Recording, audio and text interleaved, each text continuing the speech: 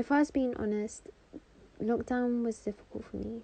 It was so unnatural, but it actually helped me to find who I want to be and who I want to become.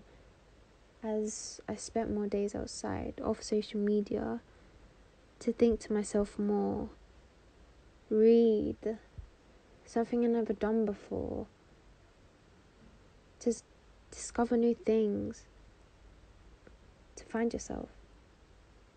Every time I walk out, every time I have more time with my family than ever. But that's what I think is the good thing about quarantine, is having more time to yourself. In lockdown, I learned a new skill called speed cubing.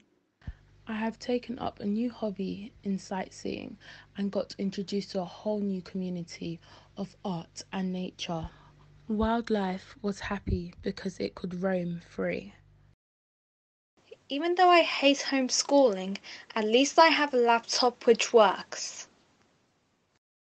I have been able to spend more time with my family. I've had time to sort out my mental health and work on self-care more. The positive outcome from lockdown is that we still have the same opportunity for happiness that we did before, and we are just being encouraged to look at it in different places to find it.